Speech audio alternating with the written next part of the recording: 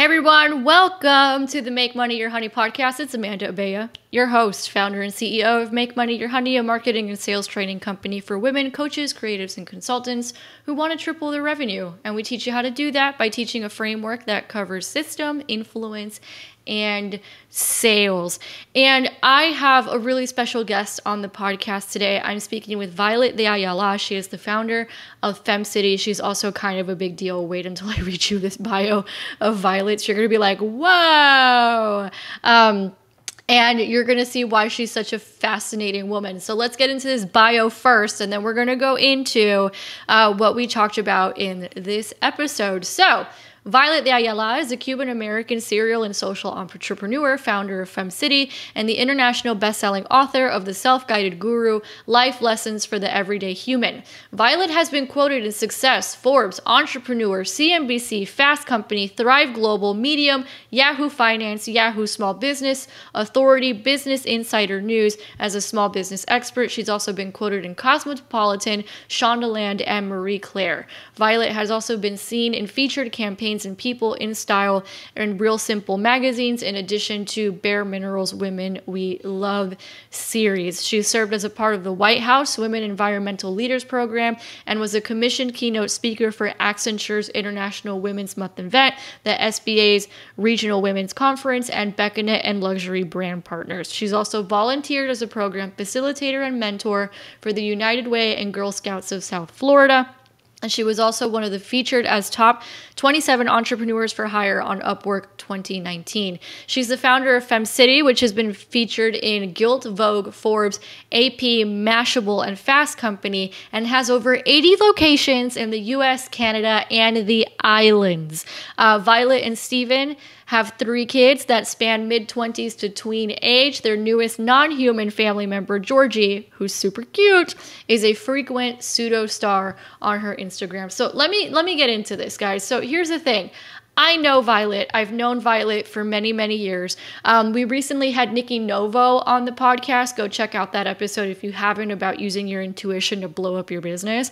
Well, you might remember on that podcast episode, I talked about how there was a period many years ago when I was just trying to make new friends in Miami, and I was trying to find mentors. I was trying to find women who got the entrepreneurial bug, or the online business space, or just the business space period. I'm like, who is out here? I just want new friends.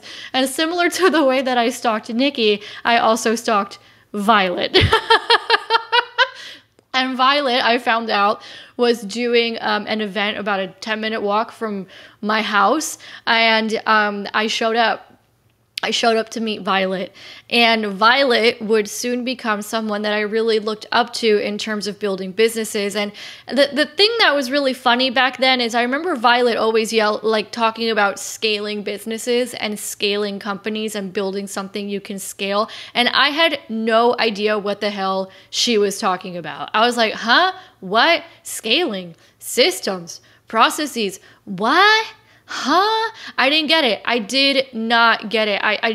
It was not computing. So back then I was a writer, in case you guys didn't know. That's what I did for 8 years in the financial space. And she was always driving that point home, and it just wasn't computing. And then several years later, some of you already know the story, I transitioned out of freelance writing. I started selling digital programs where we teach marketing and sales, and lots of things changed. I started making a lot more money, but I was also kind of really stressed because I had not thought about the scaling thing, right? I've talked about this a lot. I've done so many episodes on how challenging scaling was for me because I wasn't thinking about it from the beginning. I mean, and people were telling me, it's just, it wasn't registering for whatever reason. And I have some thoughts as to why that is, and I don't regret it. I actually love the 8 years that I spent in finance. I think I learned a lot of really great things that really help me now. But one of the things that we tell our clients in Persuade to Profit, which by the way is sponsoring this episode and pretty much every episode, is we need to talk about scalability and sustainability from the beginning. There are way too many women business owners, myself included, I was in this camp, right, who build businesses that consume them, right, that end up taking the business ends up running them instead of them running the business. So that could look like done for you services for clients, or those of you who are coaches and consultants, it looks like trading your time for money with one-on-one packages and things like that. So we end up doing this. And then if you end up making money doing that, which I was one of the ones who did, then you run into a problem and you're like, crap, I cannot possibly make any more money without somehow duplicating myself. I need to figure this out. And then that's when that scaling stuff starts coming in. So in this episode, Violet and I are going to talk about, how she learned that lesson the hard way herself. She'd built a very popular Pilates studio. It was doing really well. She tried to sell it and no one would buy it.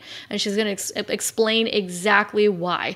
And then we're also going to go into the things that you should be thinking about, even from the beginning of your business. What are some of the things that you need to start implementing and putting in place so you can build something that is separate from you and can exist without you? That's kind of the goal here. That's kind of the point. So rather than you, our listeners, having to learn the hard way like Violet did or like I did to a degree, hopefully we're able to save you the heartache and we're able to save you just probably hundreds of thousands of dollars and a lot of work. So without further ado, let's dive right in.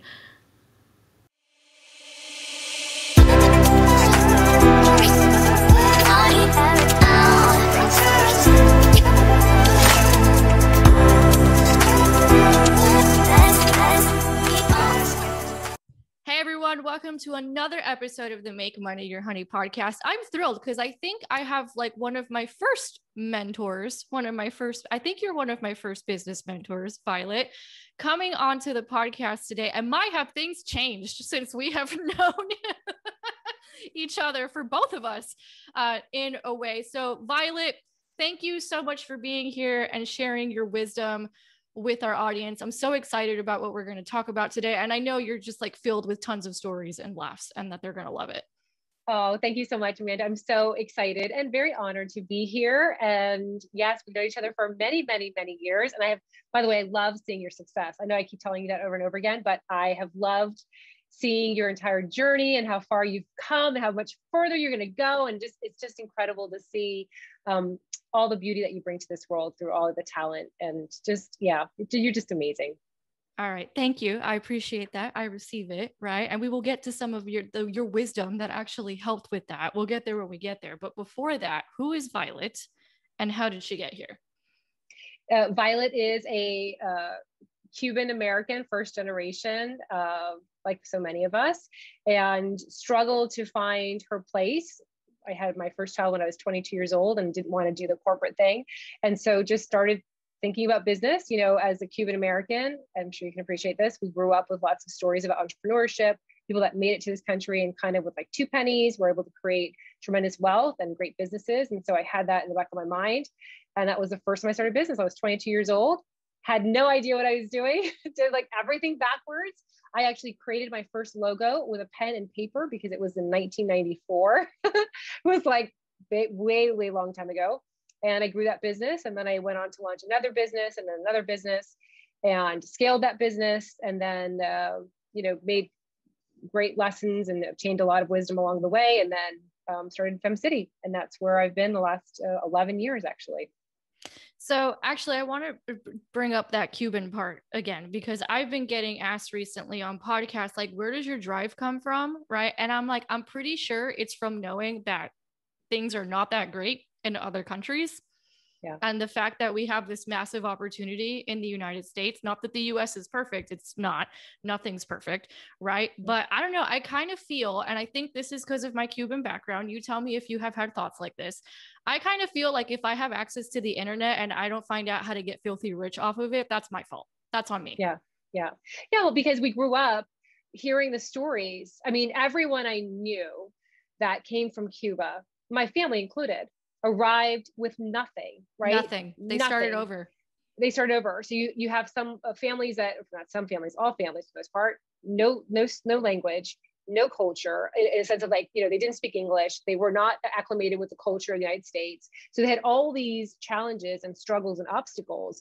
and yet they made it. And I remember being in high school and recognizing that entrepreneurship was such a great avenue. One of my best friends, her father swam from Cuba with another guy in like these little dome rafts. And I'm talking about 1980s. And he owned a bunch of gas stations. And her father owned a bunch of like these little cantinas, you know, like they would drive to the construction sites with like pastries and like little goods and sandwiches for construction workers to eat. Oh, And cantinas are like prepared meals for those who don't yes, know. Cantinas right. are like prepared meals. Okay. Like I eat cantina every day. Yeah. So, but that was his business. He started with one Yeah. truck and then 2 trucks and 3 trucks, and he had 20 trucks and then 3, you know. And so he talk about scaling, he scaled his business so that he was able to have a bunch of cantina trucks.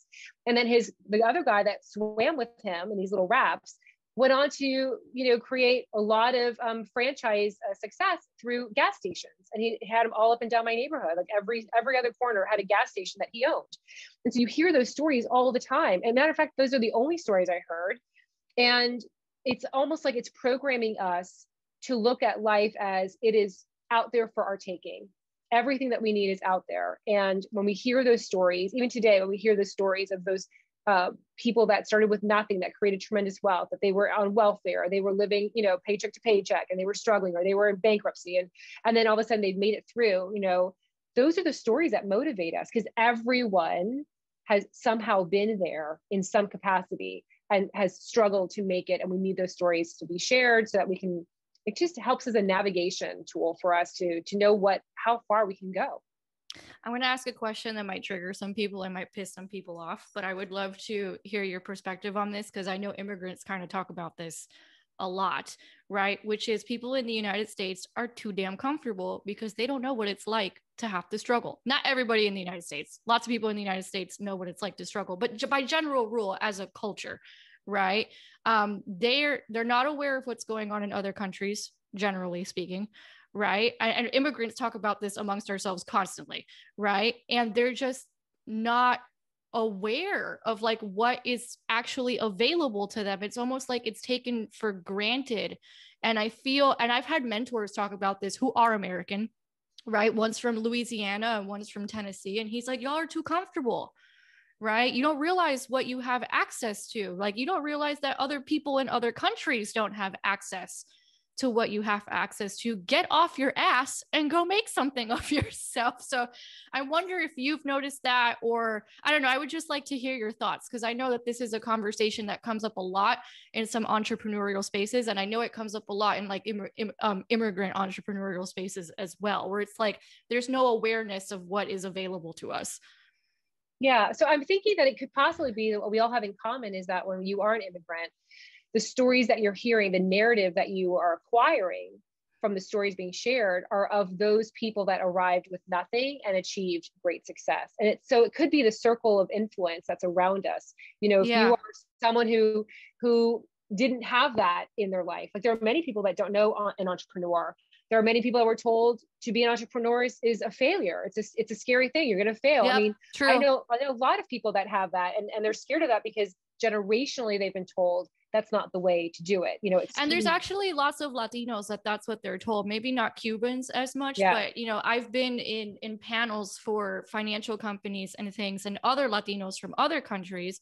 That's what they're told. They're like, go get a professional job, right? Because that's the safe thing, because there's no stability in our home countries. So you're going to go to the United States and you're going to look for that American dream, middle class stability, right? So then going out on a limb for entrepreneurship, even though they know what's available to them, it's scary just because they're being told, no, it has to be stability. It has to be safety, right? So no, I think you're totally right. I don't think it's maybe necessarily an American thing, right? Although some people do talk about how in the United States, we're just not aware of what we have available to us. And that's a disadvantage sometimes. I think to your point, like you're totally right. Like it could totally depend, because as you're saying that, yeah, I have been in conversations with Latinos from other countries and they're told a completely different story than us Cubans are told. Yeah.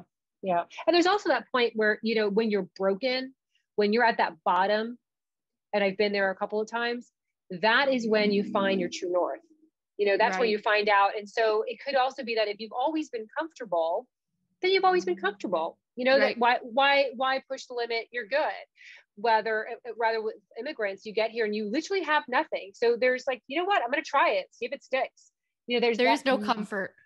There's no comfort. And in that darkness, you find the beauty within yourself that inspires you to move, you know, keep on moving forward. So I think that that's a combination of those two, is that many people are not broken. You know, they may be struggling, but they're not broken. But when you're broken, that's when you kind of, that grit, that level of grit, you acquire that, and you have no other option. You're at the bottom.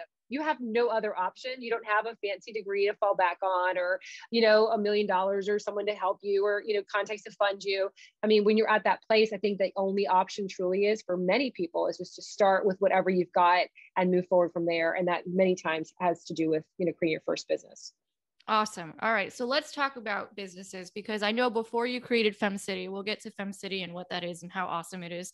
But I know before you created FemCity, I think you had like personal training and coaching. You also had a Pilates studio.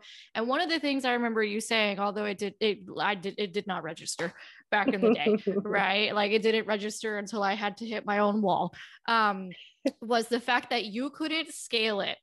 Right. Yep. So let's talk about, number one, what scalability is, and number two, why it's so important. And I guess number three, how do you know whether or not you have something scalable? Yeah. And also that scalability doesn't have to be for everyone. I mean, there's some people that, True. You know, that lesson that I had learned, I owned a Pilates studio for about 10 years. I had one location. I started in the back of my house. You know, we bought this beautiful Victorian house that had a little studio behind it. I started having, you know, classes there. Before that, I was driving to people's homes, you know, as a personal trainer, driving to their home or driving to their home to teach them Pilates. And then I started doing better financially, got my first location. I was so excited, like this little, you know, hole in the wall in the best neighborhood, and grew that outgrew that, and then got another location that had satellite locations and then had other teachers. And so it really did grow, and it was scalable in some ways, right? So I was able to duplicate my efforts in more than just one way. However, when I went to sell it, I could not sell it because everything about it had the feel of Violet, and I didn't have a process or procedure or any streamlining. Of course, this is also 1999. So, you know, we didn't have the Zapiers and the MailChimp and all that stuff. And I closed it. I ended up liquidating it. And I felt like the biggest failure. I had, you know, run a very successful, very profitable business. How could I have not sold it? I mean, like, what a failure I am that I took something that was really generating a tremendous amount of cash, had great, you know, reputation and all that. And no one wanted to buy it because it was Violet's studio, and everyone wanted Violet to be teaching the class, or Violet in the studio and class was being taught. So I left that, I liquidated it, closed it down, and moved back home to Miami, and continuously felt like a failure, by the way. I'm going through that now. Right. Where like I'm starting to hire associates. Actually, we met our associate coach through FemCity. Right. Oh, yay. So love that. Thanks, Violet. And I'm going through that now, where I'm starting to like duplicate myself, and we'll go into our team meetings and we'll be like, I don't want to be famous. Like, I don't want this to be the Amanda show. Right. We got to start making the company famous, like Make Money Your Honey, the brand. That's what we need to start making famous. Right. And I'm starting to duplicate myself. And it was so funny because she started taking over this week for our Persuade to Profit training. And she's fabulous. She's so good. Like, she teaches some things way better than I ever could. Right. Amazing. But there was a part of me that was kind of like, oh my God, I'm handing this off to someone else after doing it for like 4 years. But I've also busted my ass the last 2 years creating a system that can be duplicated and that somebody else can teach. And I tell my clients that now. I'm like, y'all need systems. Okay. Like, take it from somebody who learned the hard way. Y'all need systems. Otherwise, this is going to turn into a dumpster fire. And then to fix it, oh man, that is not fun. Right. So create the systems from the beginning. But it's so funny because I'm literally going through that now. And I'm literally having that conversation in our team meetings, which is like, this is not the Amanda show. Yeah. Anymore. Absolutely. Yeah. You know, that's great. And so so all that knowledge, you know, when I started FemCity, and I started a PR agency in between that time also, that was successful as well. And serial entrepreneur. Yeah, I love it. I can't stop. But when I started FemCity, that was the first thing I said. I cannot have it be the Violet show. And it has to be something that lives beyond me. So when you talk about the scalability, you have so many different variations of scalability, but the one that I generally go to, and I think that you're in that place also, is that how do you scale a brand that can serve over 1 million people around the world? And if you can answer that with your process procedures or streamlining, that's when you're on a really a good path to being scalable, meaning that it can duplicate itself over and over and over again, but it doesn't add to your hours. It doesn't take away from your time. It can live beyond you. You can literally step away for vacation and things will still run. Things will still be, strong. But I remember creating our first FemCity training module, training manual. It wasn't even a module, it was a manual because we didn't even have the technology to create video at the time for online. We had a printed manual, Amanda, that we would give, and we would fly our leaders into Miami. We would rent a conference room for breakfast, lunch, and dinner, and spend the entire day training out of our training guide, like old school. And then we would fly them back, and that's where they would launch FemCity in their neighborhood. That's how it started. Okay. So let's start giving some context. Okay, first of all, what is FemCity? So FemCity is an organization that helps women start businesses or up-level current ones. Okay, I love that. Great. Right. And you're basically saying, because I think I came in before all the online stuff really existed, because I know a lot of stuff went virtual because of the pandemic. Right. And I think I remember telling you a story or you saying a story where it's like, I just started like doing lunches and then everybody was like, hey, I want to get in on that. So can you share that story? Because that's a pretty good one. Sure. Actually, I'll share 2 stories with you. The first one is, yes. So we started FemCity Miami. I did it totally for fun. I was running my PR agency, had really great accounts, was a publicist for Earth Hour, worked with like Jimmy Buffett, Pitbull, like really cool. Loved my work there. Started FemCity just for fun. And my son had created an account on Facebook, which was new at the time. That's how long ago this was. And I had no idea what I was working on with, Facebook, but I was putting our pictures up there and women were seeing our pictures and started reaching out to me to ask how they can start FemCity in their backyard, in their community. And I thought they were crazy because we're just simply getting together for lunch. Like, it's not a big deal. Anyone can get together for lunch. You don't need me to create a lunch for you in like Louisiana. And they kept asking and kept asking. So I was like, there's something here that I'm clearly not seeing because all these women are asking. And we don't do anything but just have lunch together. So that's really how we first started. And the reason why we started doing online, actually, we started doing online in 2009, 2010 with our curriculum, because Google reached out to us at the time. And they were like, hey, we want to teach your members about Google Circle and Google Hangout. Do you remember when that was all new? Like 2009, 2010? And our members loved it so much that then Yelp came over and Yelp was like, hey, can you teach your members about Yelp and how to get on Yelp and what to do with like bad reviews? And so Yelp was a partner of ours and our members loved it so much that we were like, well, we got to keep this going. We got to keep on doing the classes. So we've been doing online classes since like 2000. I started in 2009. I think actually those relationships were 2011. It must have been 2011 with Google and Yelp. And that's really where we started. It wasn't like my brainchild was like, oh my gosh, we're gonna do online courses then. It was literally other people did it for us. And it was like so well received that we just kind of kept on doing that. And that's why there was also the in-person stuff. So yeah. How did you actually grow this thing? Because it's global. It's not just in Miami. It's not just in South Florida. It's not even just in the United States. Like there are chapters in other countries, right? So can you walk us through what that process looked like? I mean, it sounds like you came into it already with the knowledge of scaling and being like, how can this thing live beyond me? So what did that process kind of look like? Because in the beginning, it's like, this was not even your brainchild, right? To go from like not even your brainchild to starting to put this together to we now have chapters all over the world. Right. Yeah. So I'll tell you it was we started in 2009. That fall, we had a beautiful event in the Grove, Coconut Grove in Miami that near Amanda. And someone came up to me and said, you know what, I drive from Fort Lauderdale every single month for your events, and it's driving me crazy. You're being selfish for not launching FemCity in Fort Lauderdale, and you just need to launch it, and I should be your chapter president there. And so that literally was like how I was like, okay, enough's enough. Like, people are starting to think I'm selfish because I keep saying no, because it's not my jam. My jam was doing PR and marketing for environmental groups. But I was like, there has to be something here. So I dived in, I did a focus group to learn like what they were looking at, what made them think that.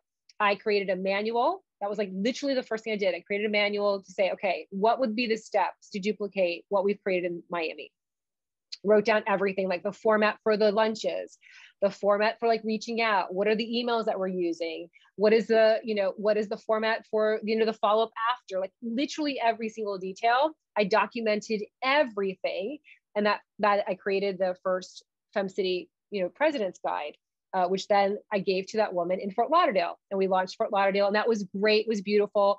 I really tried to step away and just have the guide be the only thing she had, so that I could tell if it was really scalable or not.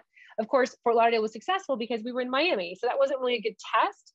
So I put it on LinkedIn saying like, oh, we're looking for people to launch FemCity. I just posted out there, Amanda, like just to see what would happen. I had a lot of women reach out to us. And so then we launched Philadelphia, and we launched a chapter in South Texas. Again, had the manual, gave it to them, stepped away to see if they could do it on their own. And they did. And it was beautiful. And Philadelphia turned out to be, Cheyenne ended up launching FemCity Philadelphia. It grew to like thousands of members. Amazing. It's still an amazing community, even to this day.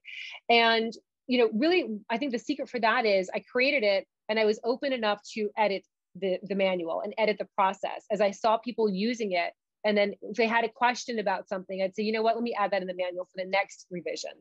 And so we scaled, we did 3, and then we did 10, and then we did 15. But I always paused in between each one to make sure that first, the manual was still the go-to place, that they didn't really have to talk to me too much.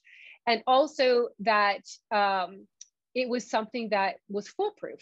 You want it to be completely foolproof, and that our processes were also in check for that next level of growth, which is another thing that I see a lot of businesses do, is that they grow too fast, too soon. And when you grow too fast, too soon, you have all these things that fall through the cracks because you weren't prepared for that growth. It's almost like break. Yep. And break, and it breaks it down, and then businesses close because it could only get to be so much. So it was the intentional pausing, looking at everything, reviewing. Even now we're going through it. We're going through another growth. So looking at all the process and procedures. Is everything in place? Is everything as streamlined as possible? How many humans are touching that? If there are 5 humans touching that, it's not scalable. We got to go back. How do we get it so only 2 humans touch it, or 1 human touches it, or no humans? Maybe it just kind of gets completely automated. But that was really the secret to our growth, and listening the entire time, listening to see how we could be 2 steps ahead of what our members would need before they realized they needed it.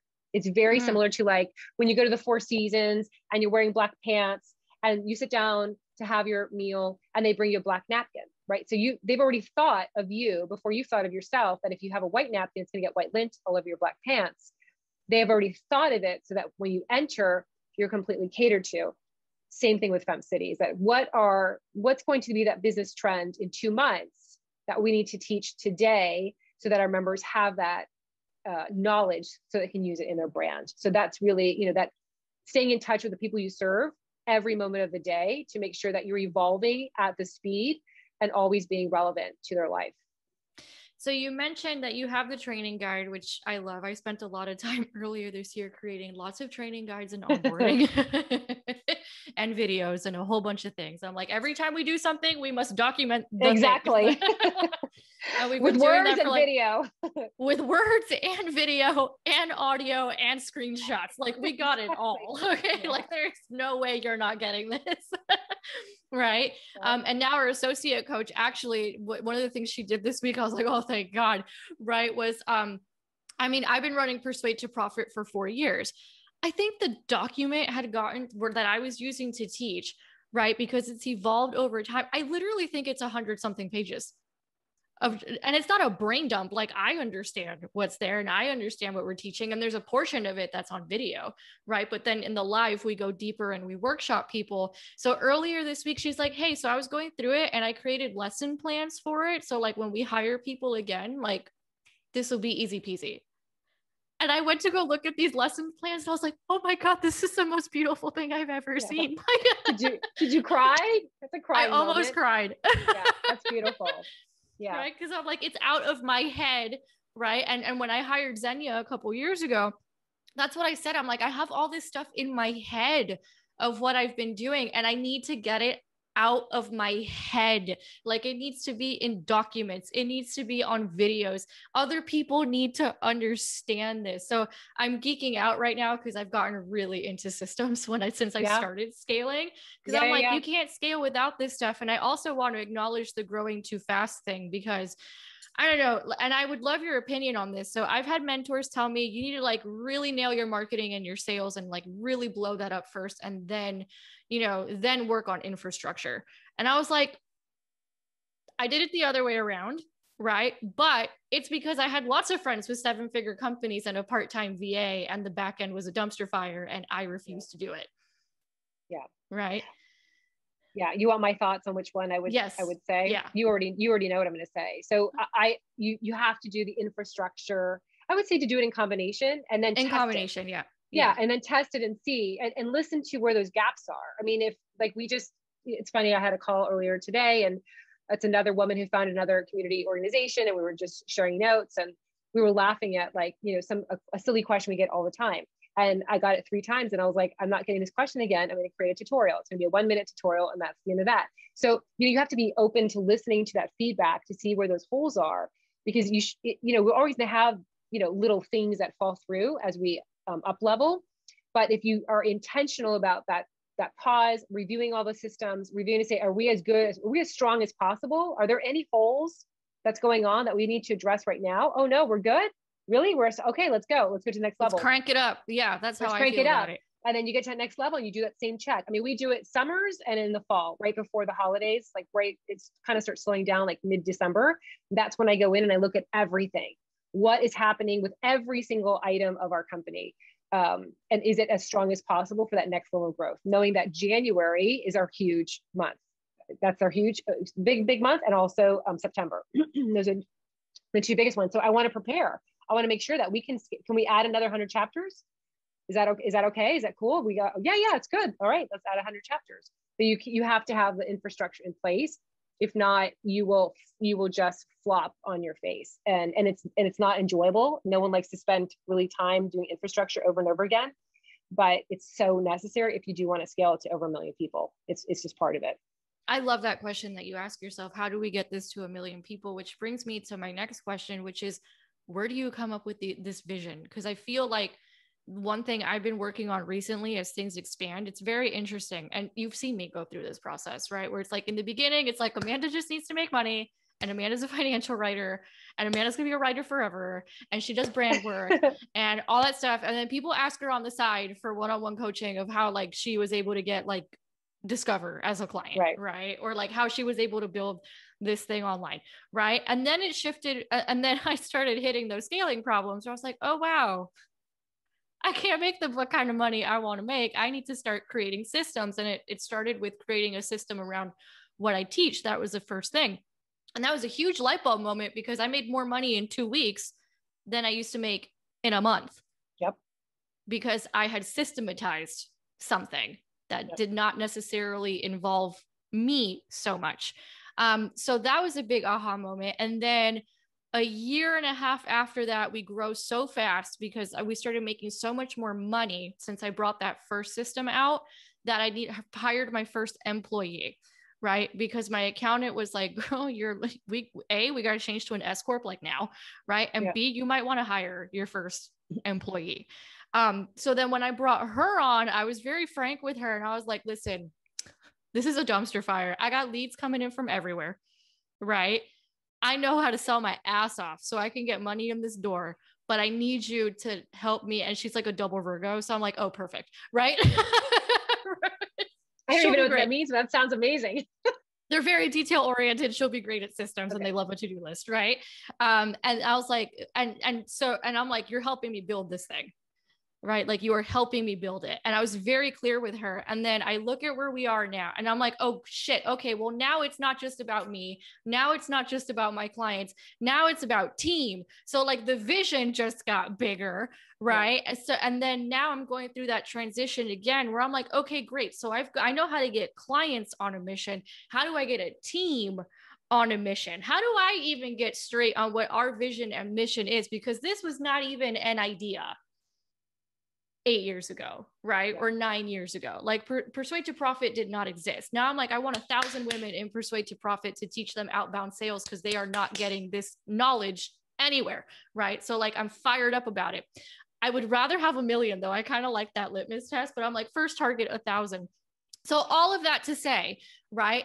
How do you come up with this vision? Because for me personally, it feels like it's been like it's been this process where it went from like me trying to survive to like helping clients and then being like, hey, I'm outward helping clients and now like developing my team and then getting a whole group of people like toward one vision and one goal. So how do we get clear on that vision and that goal so that we can show up with our mission and scale it out to 1,000,000 people, like you said? Yeah. And I love that you shared that because it's really the alignment, right? So when you have that, I love another question I love beyond the, how do you serve 1,000,000 people with the same amount of hours in your day, is what's the biggest vision you have for the talent and skill you bring to this world? Like, what is the ultimate biggest vision that you can pump this out into, right? And listening to you, I'm going to pretend to be you. So if I was Amanda, I'd be like, okay, I have this beautiful skill and talent and wisdom, and I'm sharing it, and it's amazing, and I'm changing people's lives. What is the ultimate, like, how big could this possibly get? Like, what's the biggest way I can share this with the world? Once you have that, then you make sure that all of the action steps and all the words that you're using for your team always align to that. So for ours, it's to be the #1 organization for women entrepreneurs around the world. That's literally what we want to do. We want to serve over 1,000,000 women. We want to have 1,000,000 women start a business. That's great. How do we do that? What's the alignment? What are those action steps? So that is your true north all the time. And you're talking about it all the time with your team. Hey, this is our vision. Remember, if we're going to be, and I'm just using you as an example, if you want to have your program impact 1,000,000 women or more, what does that look like? How do you show up? What are those avenues that you need to take, all of you collectively, collaboratively, to attain that? So those two questions are really important, and to have it always repeated over and over and over again. So it becomes your part of your DNA. You don't have to then, after a while, you don't have to share it anymore because everyone's feeling it already. And when you get closer to that, it's like, it's a moment that everyone can appreciate because you're all in alignment to that true north. Does that make sense? No, I love that. That makes total sense. So I feel like you may have answered this question already, but like you have chapter leaders all over the world. How do you manage all these people, or do you manage all these people? Yeah, so we have a great team. It's not just me. We have an amazing team. We have directors and we have social media. So it's not just me at all. It really comes down to the process and the procedures and the streamlining. So when we add 10, 20, 30 chapters, or when we add, we have 10 new partners now to onboard. So how do we do that with the same amount of hours in our day? And most of us take Fridays off. That's like a FemCity thing. Like, we don't work on Fridays. And now I stopped working on Thursdays. I mean, I'm here today, but it's like not work. It's fun. But it's all about the documentation, the process, the streamlining. And again, going back to that same thing, before you up level to that next level, and it's coming, you always know it's coming. You can feel it coming. It's around the corner. You got to prepare for it. It's like that hurricane. It's there. What are you going to do to prepare so that you can actually have the strength to go on to that next higher level? So it's really the team. It's the team and the process that we've put in place, and sticking to that, and recognizing like, where are those little holes that we need to fill? I mean, there's always, like I said before, there's all these little holes, but if you're connected to that, they don't get to be huge holes. So you can just kind of like button them up along the way. I love that. All right. So how do you set goals and targets for FemCity? So for example, you recently just used the example of like, all right, let's add 100 chapters, right? So obviously you have the real big ass goal, like 1,000,000 women, right? And becoming the #1, business development company for women in the world. But how do you set like quarterly goals, annual goals? Like, how do you break that down? Because I feel like sometimes us entrepreneurs are really good at the big vision stuff, right? That's why we're the head of the company, because we're the visionary. It's what we do, right? We've got all the ideas. But then when it comes to actually breaking that down, right, into like, here's what we're doing this quarter, here's what we're doing this year, here's what we're doing this month, here's what we're doing this week, that's where we all get tripped up, because we're really good at the big picture, but not so good at the how do we bring this down into something more methodical and digestible? So how do you do that? Yeah. So a great example is I had a goal of having 50 partnerships already confirmed by the end of summer. I was like, you know what? And honestly, we were going to launch FemCity Provence. We were going to launch FemCity Madrid and Mallorca. We had everything. We were translating stuff and trademarking things. And the pandemic was really great for us because we dived into like really what it's going to take for us to launch in a FemCity Provence or FemCity Paris. And the women over there were like, well, we don't really want marketing. You know, we really want to have classes on HR. And so I'm like, oh my gosh, that's not my speed at all. But that's what small businesses are going through in Paris and in Provence. You know, they're dealing with HR issues. And so right. I realized that's not the way we're going to scale. I mean, that's just not scalable for us. I can't create that curriculum in French and in Spanish and in German, and then having all sorts of different programs that are not geared towards small business, like marketing, branding, development, you know, scalability. Yeah, not to mention HR. I mean, HR varies by state. It definitely varies by country. I mean, we have clients in Europe, and they're like, "Oh yeah, no, France's labor laws is like a whole other fucking animal." Like and I can't do it. And so having that, and so pivoting and say, okay, if we're going to launch around the world, I need to figure something else out. So this partnership situation has been perfect. We'll form partnerships. We'll help them to start their own chapters. We'll help in their own brand. We'll help them get things up and running, but then we'll partner up with them so that we can serve them. And so I came up with this goal. I think I should have 50 partnerships by the end of the summer. What does that look like? Backtracking. If I want to have 50 by, you know, August 31st, then how many do I have to bring to the table? And then you start. So now I have 10 in like week number 2. So now I have some sort of data to say, okay, if I got 10 in 2 weeks, how many more do I need to have? So it's always like you look at the goal, the end goal, and then you backtrack to say, what do I need to do every single month leading to that with the data that I know to be accurate? And if you don't know, just start and you have data to at least work with, to then figure out how those milestones are all going to lead up into those baby steps so that you can get to that goal. And I do that with everything. So if we want to be in 200 chapters or whatever it is, all right, great. How many do we have to start with now? How many weeks is that? What are the action steps that we know that prove to bring in those results? That's the other thing. Like, don't spend time and energy in areas that are not proven or do not work, or you've spent time doing it and it's like, it's not showing up. Do the stuff that you know works from your own experience or from the experience of others that are doing very similar things, and stay in that place. But I love data. I love reviewing numbers. I review it every single day to look like how we're doing in comparison to last month, in comparison to last year. So hovering around that area will always lead you to success because you are geared, you're on that path that's proven to work. So I'm already hearing that there's probably a lot of women, I used to be one of them, right? Who would be like, ooh, numbers. Oh, I'm scared of numbers. Oh, the KPIs. Oh, the key performance indicators. Like, I used to be one of those, like, I don't know what the fuck a KPI is. Like, that was me 3 years ago, right? Like, so it's all these new things that you have to learn. So what would you say to the women who have a weird relationship with numbers and data? I recently had Belinda Rosenblum of Cashflow CEO on the podcast, and we had this incredible conversation how sometimes people are afraid of looking at the numbers because they feel like it's judgment day. And they make the numbers mean a bunch of stuff. I've done it. I mean, I've done it. I will admit it. Right. So what would you say to those women who are just heard numbers and data and already cringed? Yeah. And that's a narrative I think that many women have picked up from childhood, where someone along the way or somehow they felt like they weren't good at numbers. Like that there's something. That's what happened to me. Yeah. And so that's not true. It's been proven that women are great with numbers. I just had Stephanie on our Instagram, that you know her from the FemCity Global program, and she's a financial, guru. And it's proven women are great with numbers and women are great investors. And so if you are listening to this right now and you're scared of numbers, if you know 2 + 2, you are good. You are totally good. I'm telling you, I was that person also. I was like, I'm not good with numbers. I don't want to know the numbers. And Joan Barnes, who's my mentor, she's the founder of Gymboree. She was like, one day she lectured me and she was like, you need to know your numbers. You need to know how much is going in, how much is going out. What are you spending dollars on?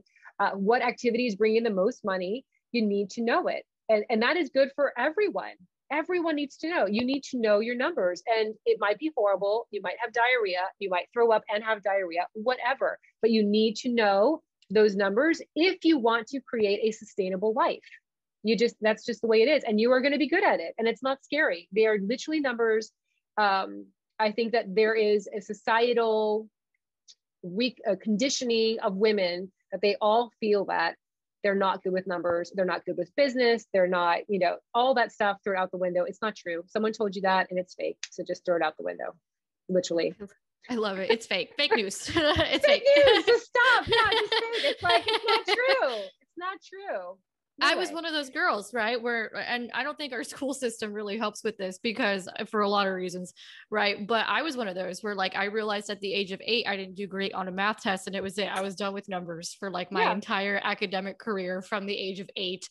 And then they kept telling me, oh, you're not good at this. You're much better at languages. So of course I had a whole mind fuck going on, right? About me not being good at numbers. And I have to remind myself of that because like just last week I was reviewing some numbers and I was like avoiding it and I'm like, okay, here's that fucking story about you not being good at math and you not being good at numbers rearing its ugly head again. Put on your big girl panties, look at these numbers. And then I found out I was like, oh, we're doubling our revenue from last year. Why am I scared of this? And it's always better. By the way, it's always better for the most part. It's generally because in our minds, we've created a monster. We've created this huge, huge monster. And then we look at it, we're like, oh my gosh, my debt isn't as bad as I thought it was. Or it's not so scary to call that credit card company and say, hey, can you lower your interest rate? Like it's not as bad as what we have really created in our minds. And again, these narratives were given to us by someone else who's not even in the game. They're not invested in our today or in our future. You've given them power because you're literally dictating your life based on some silly person told you, but we all have that. All of the stories that we have, that the self-limiting beliefs came from other people. One of those self-limiting beliefs, right? And I want to make sure we cover this because we're talking about helping 1 million people here. So let's talk about it, right? Fear of success. I've had a lot of conversations with a lot of women recently who are like, I'm not afraid of failure. I have failed 1 million times, right? I have fear of success. Mm-hmm. So can you speak to, you had that? So can you speak to that and how you got over it? Cause I feel like that sometimes trips me up. Like I'm starting to get over it. Right. But I would say last year when I realized, like, when I have a moment where I sit and realize, holy shit, this is what you've built. This is going to be multi-millions of dollars coming your way. And I sit because I know what I have. I know what I've built. I know what I've created. And I sit there and then I get paralyzed. Sometimes, right? I don't so much anymore, but that happened a few times in 2020 where it was like, oh my God. And then the magnitude of it sometimes just kind of like takes you out. Or even just earlier today, we had someone new subscribe and come on to Persuade to Profit. And she goes, that's my thing. I can't execute because I'm afraid of success. So what is it? How did you get over it? Because I'm hearing it with a lot of women recently. I'm hearing that way more than fear of failure, actually. Yeah. So it's like any injury, you have to find where that pain point is. Like if you're hurting in your leg, you have to figure out like, where on my leg is it hurting? Is it my knee? Is it my ankle? Once you realize, that's great clarity. If someone already recognizes that they're scared of success, that's really powerful because you already diagnosed it. You already know that's what's happening. So you have to look back and say, like, what is that story that you're saying to yourself when you have that thought? What is it? For me, it was, if I make a lot of money, people won't like me or my husband will leave me. Literally, that was, if I make too much money. Thank you for saying that. I think more women need to talk about this, right? Because we do have this weird thing, and I don't know why more people don't talk about it, where it's like, oh, a guy's not going to like me if I make a lot of money, or he's going to be not offended. What's the word I'm looking for? Emasculated, right? He's going to be emasculated. Like, we do have these like weird fucking stories in our heads about men leaving us if we make lots of money, which the more money I make, the better my picker gets. So I don't know where we got that from. I don't, I don't know where that story originated from. It may be multi-generational. It may be, I stopped watching TV. So maybe, for me, it was, I just couldn't keep watching women always depicted as like stealing each other's men or, like chasing after each other. I just couldn't do it anymore. So it could be a little bit of that as well. I think TV and movies dictate the way that we view each other in many ways. But that's a common thing. That is a common thing that women feel like, if I make so much money, my friends or my partner will leave me. I won't be popular anymore. I will be, a lot of times people think success means that you're greedy. It means that you're shady because you only make tremendous wealth by screwing people over. So there are all these stories that we have that are circulating in our minds. But if you can dig in a little bit, which I did, for me, it was, if I make a lot of money, Steve will not want to be married to me. And someone who's a mother figure in my life will not like me anymore. So those were the two that I had. And so I sat there and I thought, okay, so let's say I do make a lot of money. What can I do with that? Well, I could provide more for my family. I can definitely afford the tuition of all these expensive schools they all want to go to. I can provide vacations for them. I can give to charities. How does that feel? Gosh, Violet, it feels really good.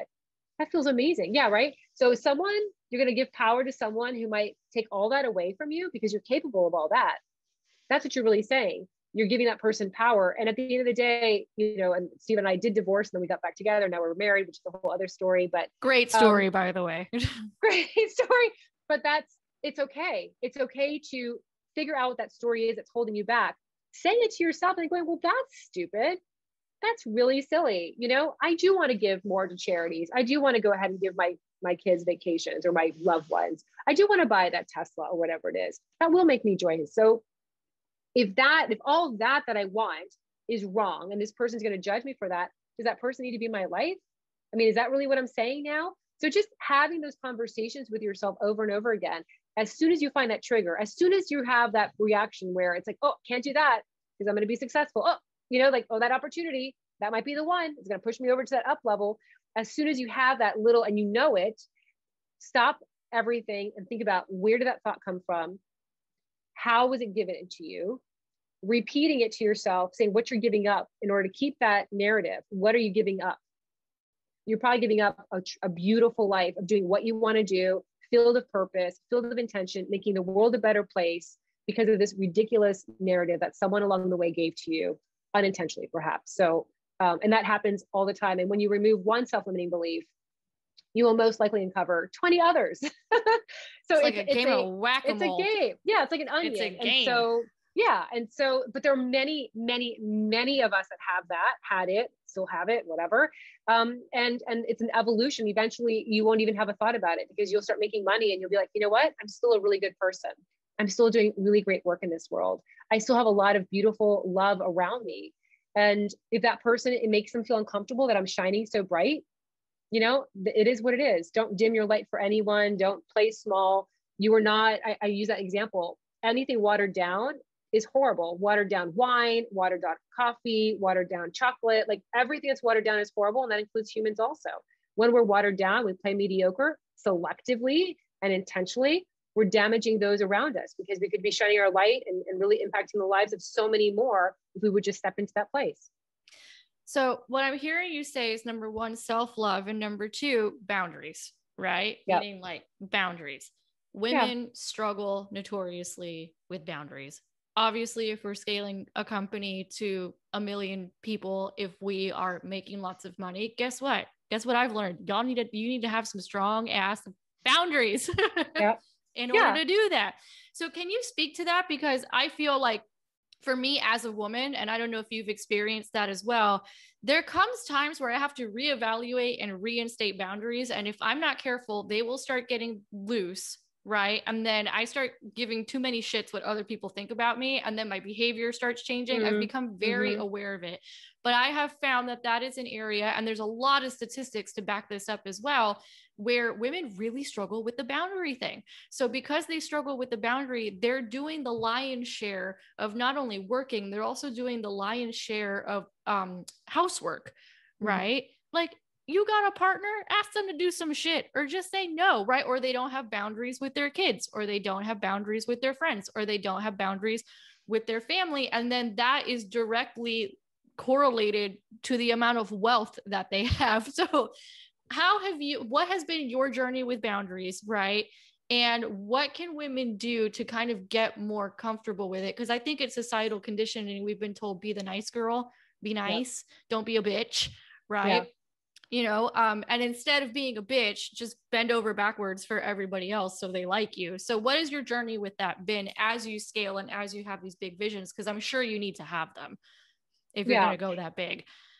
Yeah. So years and years and years ago, when I first started FemCity, I started getting really sick because I was putting in ridiculous amount of hours. I thought that being a founder meant that you had to work until you collapsed, but that was the true definition of a woman who's empowered and a woman who's really like, keeping up and just pushing it to limits. And I just had all these ridiculous, stupid things. And so I started getting really sick. Started getting like, I was diagnosed pre-diabetic. I started having anxiety. I started having high blood pressure. I mean, I was just a disaster. And my doctor at the time, I had a BlackBerry. That's how long ago it was. I had a BlackBerry, and he took my BlackBerry away, left me in the little doctor's office, patient room, turned off the light, closed the door, and left me in there for like 10 minutes. Came back, but I thought he had lost his mind. Took my phone also. I was like, how do you take my phone? Like, how am I going to live? How am I going to breathe? But my blood pressure went down. And so he was like, you need to start saying no. You need to just really start getting control of your life, because you're going to die. The way you're going, you're going to die. I sat on 6 different boards at the time. I was running FemCity. I remember that. I had my, yeah, it was crazy. And so I started saying no. And here's the thing. When I started saying no, it felt bad. I felt horrible. I felt like these people counted on me. And I was like, you know what? I can still donate money to these charities. I can still drive money in their direction. I don't have to sit on a board to do that. Once I started doing that, I started getting healthier and started realizing like how beautiful it is to say no. Then I started working on my family structure. Like, okay, I need to kind of get that, talk about streamlined process, like how do I get that to be its most efficient state?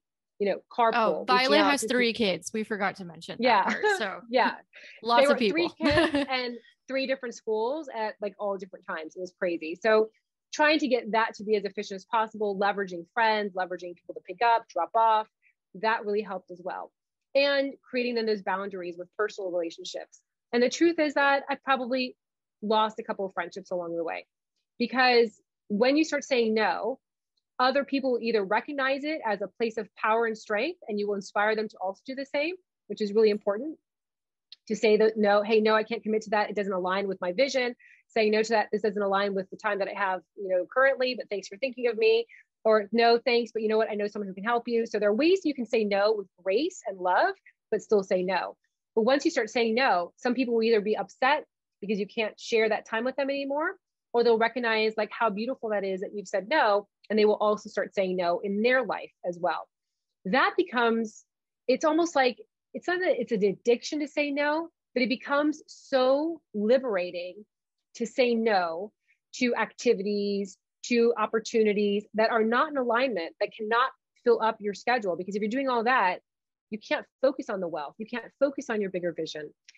That was the way I did it. I did it in like baby steps, in chunks. You clear up more and more time. And then all of a sudden, and then saying no is actually really enjoyable. Saying no all the time, can I pick your brain for free? No, but here's a link to hire me if you need, if you need a coaching session. Hey, can you do this for free? So you start getting really comfortable in that space once you start saying no, and once you start coming up with the words that you can actually address it from a point of love, which I think is where a lot of women feel, if I say no, they won't like me. If I say no, I'll be looked, frowned upon.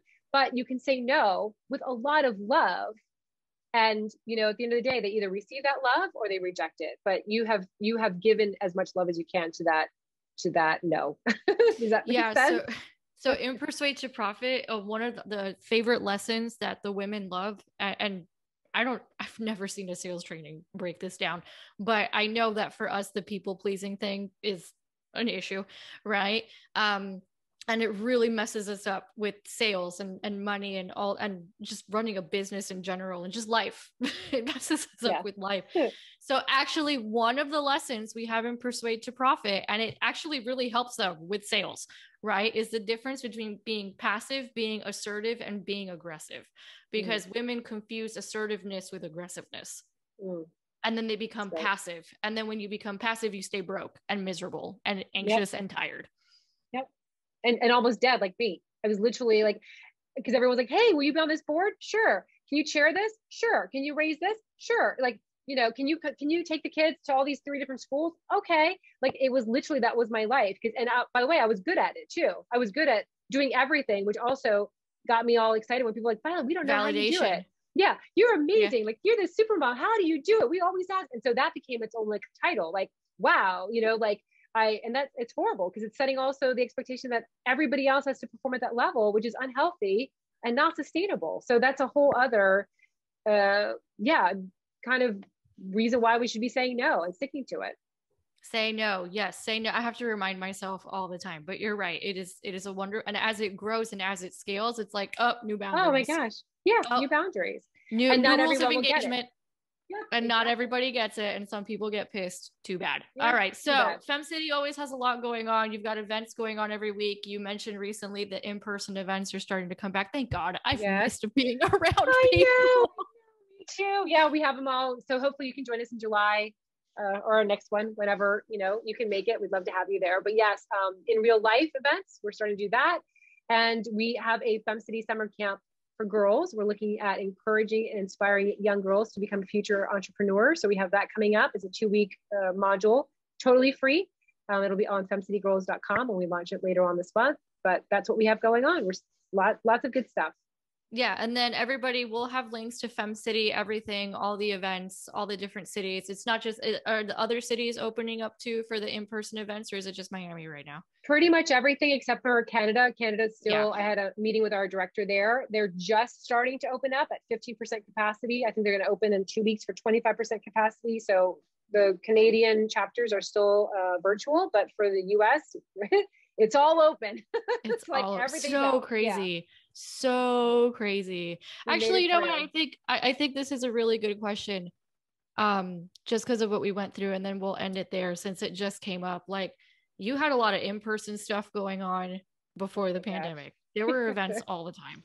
There are retreats where people had to travel. Like, you had to change a lot of shit, right? Because of 2020. Can you briefly walk us through that? Right. Because I feel like 2020 has some of the best entrepreneurial stories that we're ever going to hear. Oh my gosh. So I was going to Equinox. This is my, when they say, where were you when you heard? Like, what were you doing? This is what I was doing. So I was at Equinox, and there's a Sephora down the hall from it. I just done my class and it was empty. There was no one there. It was already apocalyptic. And I walked into Sephora to get the cover up for under my eyes because I have dark circles. And I knew I was going to be doing a lot of video. I was like, oh, this means I'm going to be doing a lot of video. So I walked in to get the under eye thing because I was thinking everything's going to shut down for I don't know how long. I just need to have the cover up. And the ladies at Sephora were talking in Spanish about how they had heard about the first case in Miami. And oh my gosh, the first case made it to Miami. So I'm listening to them. I bought my little cover up thing. I get into my car and I literally cried from my car to my house because I was like, oh my God, it's now officially real. I got back, I looked at my calendar, and we had at that time 200 in-person events. Oh my God. In that month. We had a conference that we had scheduled in Philadelphia, Toronto, South Texas, Miami, and I think Des Moines. Maybe it was Chicago, somewhere in the Midwest. And had to cancel all that. I had to get all the money back also, had to refund all the money. It was so crazy. I don't think I slept. And then we had to shift everything to online, train our entire team. We had a lot of team members that didn't even know how to get on Zoom. We had to figure out how to make it so that they could get on Zoom. I mean, it was like 3 weeks of just insanity. And then we started giving away memberships. We started a scholarship program because we lost so many members because everyone canceled. They were like, we can't afford this anymore. My husband got let go, or my kids, I have to homeschool my kids now. And so we started doing scholarships. We started giving away memberships to women that couldn't afford it anymore. And we kind of stepped into that place. We started doing a lot more of mental health summits. We had women that were like, I need mental health help. You got to have someone here. So we did that series. We did a series on racism. That was a whole other thing too. We stepped into that place and had soulful conversations about racism and getting perspectives of other people. And it was a year of shifting from just not being business talk, but just talking about everything that mattered to those that were around us and stepping into that place, which was so new and foreign to us. It was really great. I think more friendships developed from that. I have more of a profound relationship with all of our members. I know them all. I mean, there's thousands. It was great, but I just sat down like last week and had a glass of wine and finally just started breathing because I was like, we made it. So now every time I see people like we made it through, like all of us, congratulations, we made it through. It's just unbelievable. What a ride. Unbelievable. That's a hell of a story. And you know what? I keep saying that because I mean, ours wasn't as dramatic, but we did have clients who like their whole businesses were shut down overnight. We lost a massive contract, right? That we had just signed. We lost it. You know, a lot of stuff, you know, lots of fires to put out. I think everybody had fires to put out. Everyone did. Right. And then we were stuck at home. So it was a lot of infrastructure. It was a lot of systems. It was a lot of, I don't think I've ever worked so hard in my life, and a lot of shifts and a lot of different things that were coming up as a result of the pandemic. So part of the reason why we added 6 modules of sales training to Persuade to Profit was because people were begging us for it, because they were like, we need to make money. Like we don't know how to deal with all the uncertainty in the marketplace right now. Like, how do you talk to people about money with the uncertainty in the marketplace right now? People were knocking down our door for it. I don't think I've ever worked harder in my life, but it was similar. I feel like it wasn't until recently where, like, I think it was on Tuesday where I just sat there and I was like, we made it. And I'm really proud of us. Exactly. Because this is better than what I had even had in my mind, but shit, was that difficult to go through. Yeah, that was crazy. I had on our podcast this woman who, she's a beautiful designer, and it's the name of it, oh my gosh, June Jewelry. She actually makes beautiful jewelry with sand from different parts of the world, from different beaches. Just beautiful. I love her. Her energy is amazing. And I had her on the podcast, and we're talking about, it was during the hot heat of the pandemic. And she said something like, her product was sold in 9,000 stores and they all shut down. And I was like, oh my, I mean, it was just like the wind. It was just, she said it was brutal because it was just overnight. Just like you said, it was overnight. She had all these contracts, new retail stores, she had partnerships, and everything just shut down. And I mean, 9,000, that's insane, but she's still here. She's still, you know, she's probably doing the same thing. We made it. We all earned our stripes, right? And I told my team, I'm like, listen, if anybody made it through 2020, like, whatever, anything else is going to be easy. I don't because I don't think we're seeing a disruption like this again in our lifetimes. Yeah. We're acclimated now. We're acclimated. We're acclimated. Like, I'm waiting for the aliens to show up. Like, I'm just like, whatever. Like, I don't. They're not showing up for a while. They're like, let's just see how this all settles. Let's see how this all, like, I'm ready. I'm prepared. Like, I'm not even like concerned. I'm like, well, whatever fucking craziness like comes out and at me, like, we earned our stripes. We got it. Well, thank you. Thank you so much for coming on the podcast and sharing your wisdom. We will have links to everything. And until next time, guys, cheers to making money your honey, and go be the queen of your sales.